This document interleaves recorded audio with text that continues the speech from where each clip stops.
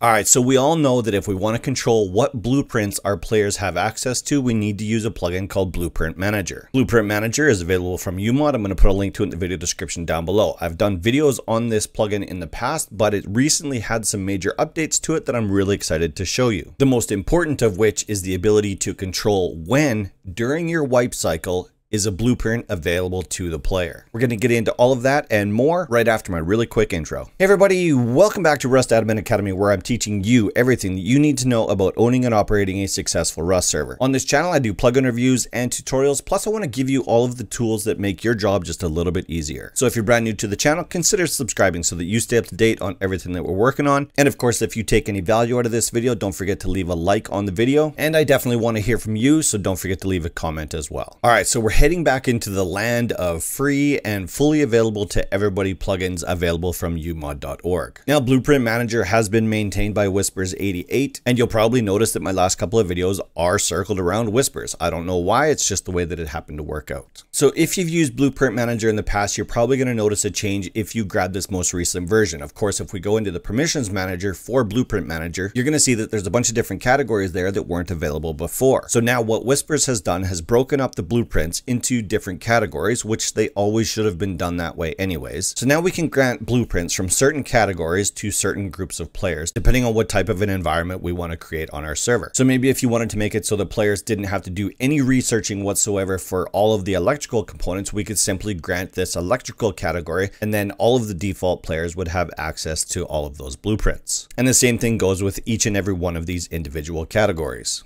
And of course, in contrast to that, if we want to grant the different workbench levels, we can do that as well. Down at the bottom here, you've got workbench level 0, level 1, level 2, level 3. Level 3 is on the next page. And you can grant access to all of those blueprints on those different levels simply by granting that permission to that group. Now, there's also this custom perm 1 and custom perm 2. We're going to get into that in just a minute once we go into the config file. Inside the config file is where it starts getting really fun, and I'm really happy to see these changes to this plugin. So if this is your first time installing Blueprint Manager, this is what your configuration file is going to look like. Actually, even if you have a previous version, this is what your Blueprint Manager config file is going to look like. Because when you install the new version, it's going to rewrite your configuration file so that it looks just like this. So by default, simple mode is set to true. Don't worry about that. We're going to come back to that in just a minute. Update players on permissions change is another really important thing, because a lot of people were finding that once they were granting the permissions to the players, it wasn't actually taking effect. The player had to log out and log back in, and then they would have access to those blueprints. That's no longer the case as long as this is set to true, which by default it is. The blueprints that the player has access to is going to be updated automatically as soon as the permission is granted to them. We of course have a blacklist in here just like we did before. If there are blueprints that you absolutely don't want anybody to be able to learn on your server, you of course would add those short item names to your blacklist, which would make it so that nobody could ever learn that blueprint no matter what they tried to do. That works really well if you're building like a primitive server and you don't want players to be able to learn guns or C4 or whatever. We also still have a default blueprint list. So if you want to build like a custom default blueprint list, you can just add those item short names to this list right here, and then everyone that joins your server will have access to those blueprints. If you just want everyone on your server to have access to all blueprints, this is not the way to do that. You would use the permission tagged as all. Now we also have this section where we can set up custom blueprint lists that allow access to specific blueprints that we define inside this configuration file. So let's say you have like VIP players and you want to grant them access to something like high external stone walls right at the day of wipe, then of course you would add high external stone walls to this list and then grant your VIPs access to this custom permission. As you can see here, Whispers88 has the custom list set to the rock and the torch, just to show you what the syntax needs to look like when you're adding different items to these lists. All right, now we get to get into the fun stuff. Like I said before, the simple mode is set to true by default. So if we change this to false,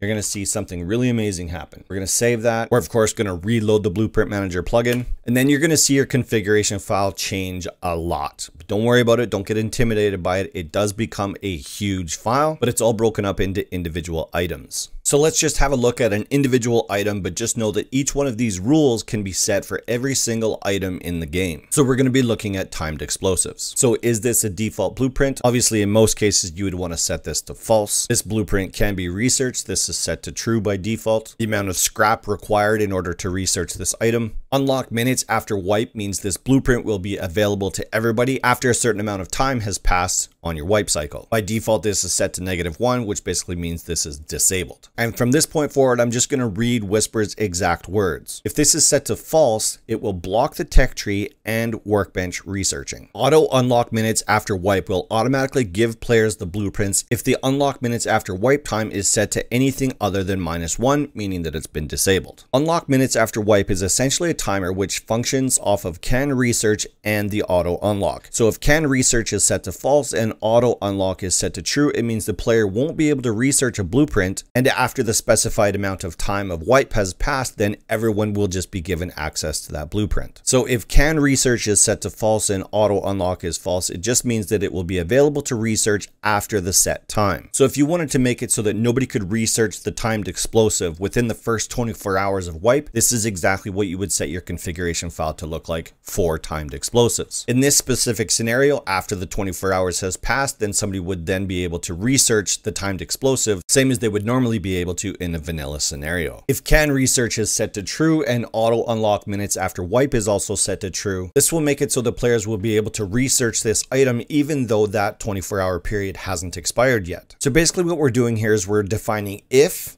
and when a player is able to research a blueprint. So what this does is it makes it so that you can control what types of activities can occur on your server depending on what point in the wipe you're at. So let's say you wanted to make it so that nobody could raid anybody within the first 7 days of your wipe cycle. You would go through and block out all of the raiding tools so that nobody was able to research those blueprints within the first 7 days. And then you have the option, of course, do you want to automatically give them the blueprints, or do you want to make it so that they now have the ability to research those items in a tech tree or in a workbench? And of course, those parameters can be set up for each individual item. So for everyone that's been asking, how do you block certain blueprints for a certain length of time throughout your wipe cycle? This is the plugin that allows you to do that. Yes, there were other options before, but now this is all inclusive, all within one plugin. All right, if you want to check out a couple of other plugins that I've covered for Whispers 88, you can check them out right here. Thank you so much for watching. I hope you guys enjoyed the video. I'll see you all next week.